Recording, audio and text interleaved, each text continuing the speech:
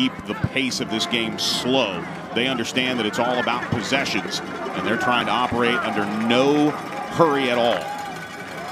Beagle looking to throw right, fakes the throw, now dances up the middle across the 30. And that's all he'll get. Maybe a gain of 2 as Christian Fournier again makes his presence known as the leading tackler. And it'll be punting time here. So a promising drive that had a first down on a third down conversion, but that big time penalty by the halfback, Ethan Gates. Receivers to the right of the formation. Gray Nakfor, the tailback in front of the formation with one wide receiver to the left on 2nd and 2. After the 8-yard gain, here's Zane Miners to the second level at the 40, to the 35, break spree, to the 20, to the 15, 10, 5. Zane Miners is into the end zone. Touchdown, Westlake. Gray Nakfor, watch the replay for the fellow running back. Gray Nakfor gets the cut block on the outside that absolutely sprung Zane Miners, and the speed of Miners took over from there. What a play. As you might see it, the cut block you can see right there, Zane Miners on the ground with his defender on the ground as well, and Zane Miners takes it the rest of the way. 51 yards, smoke from Zane Miners as we await the point after touchdown here. Mark Sayeg still doing the kicking honors there out of the snap of McWilliams and the hold of Salazar. 7:02 to play here in the first quarter. 2 wide receivers each way. This is the base formation for Westlake's offense. Klubnik back to pass, looking to throw, fires deep down the sideline, has a man wide open, and it's Keaton Kabeka. Kabeka comes down with the football, he's into the end zone. Welcome to varsity football, Keaton Kabeka. He scores his first touchdown as a Westlake Chaparral, and the Chaps are on the board. Touchdown, Westlake. Wow, what a throw. And John, I know you're going to gush over this back shoulder throw here for a moment. Ball back when they have this big a lead. It's for moments like this. You practice that 2-minute drill. This is green light territory now for the Chaparrals. Looking to run the ball, now an end around here to Luke Nicholas, looking to throw downfield. He has Zane Miners. Miners makes the grab. And a third misdirection play here for the Chaparrals as they run kind of a, I would call this a money 20 play kind of, as they stack it in. The reverse pass here from Nicholas to Miners. A lot of misdirection there, but it's good for a first down to the Steele 41-yard line. Nice catch there on Luke Nicholas's first pass attempt of the year, and he completes it for 17 yards. So Beagle on 1st and 10, looking to throw. Fires across the middle of the field. That pass caught, and they try to dump it off. That ball's a fumble, and it looks like Westlake has it. Wow, they try some trickery here, do the Steele Knights, and Westlake has come up with their first turnover of the ball game. I understand the effort there as Christian Fournier pounces on the football, but with 21 seconds and the ball on your side of the field, I don't understand. With all the traffic and just how well Westlake has played, John, this move to try to toss the ball to the sideline to an open receiver does not make a whole lot of sense here. We'll get a look at the replay and find out. It's in Lopez. I see what he was trying to do, but that no-look pass intended for Michael Boynton winds up as a fumble, and Westlake will have a shot with 21 seconds and a timeout.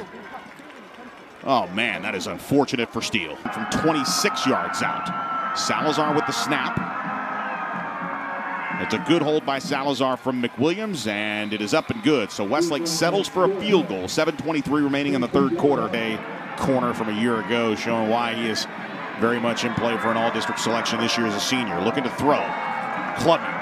Pocket breaks down on 3rd down and 9. Stops at the 20. Still looking for room. Fires to Gray Nakfor. Picks up the first down at the 5. Gray Nakfor inside the 4. Down to the 2 to the 1-yard line. And Westlake has picked up the first down. Tevin Cortez is the only man in front of Nakfor that could have stopped the touchdown, and he did. And it's 1st and goal Westlake at the Steele 1-yard line. As Westlake up 17, trying to make a 10-point swing here in the second half on back-to-back possessions. 2 wide receivers to the right of the formation, 1 to the left. Klubnik looking to hand off here, and he's going to keep it himself for the 1-yard touchdown run as Klubnik is into the end zone. There should be a flag coming in at the end of this play as he was upended. We've had some extracurricular activity at times at the end of plays, but Klubnik is into the end zone. Touchdown, Westlake. That is his 12th rushing touchdown of the season, and the Chaparrals are into the end zone. Touchdown, Westlake. Yeah, Kate Klubnik's fired up about that one as he gets thrown down late after the play, but a big touchdown for Westlake, finally able to convert a drive. Yeah, and that's clap of the hands, and Beagle is back to pass. Rolling right, looking to throw. Does on the run. That pass intercepted. Should be a flag for a horse collar at the end of the play, but Westlake's going to take it as Christian Fournier steps in and picks off the ball.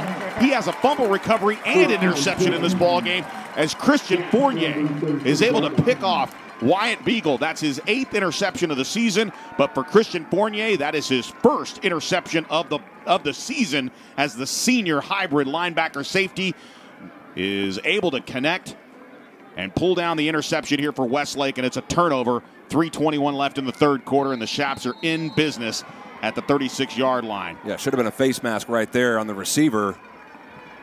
Receivers, Miners to the right of Klubnik. Looking to play action. The catch made by Michael Taff. Taff at the 15, Taff at the 10, Taff at the 5, and he is close to the goal line, but he is down at the 2. Michael Taff sneaking down in the coverage and coming up with a brilliant move. And Michael Taff's going to come off the field briefly here. Might be banged up a little bit at the end of this play, but we'll have to see if he is okay. That's, of course, the starting corner. And how about the accuracy from Cade Klubnik?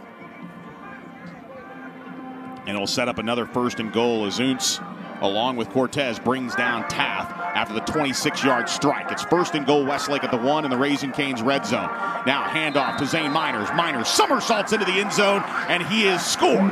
Touchdown, Westlake. Oh, Westlake pouring it on right now as they've gotten 3 opportunities and converted all 3 to scores. A field goal and now a 2nd touchdown, and Westlake is in business. Touchdown with 2:11 to play here in the third quarter.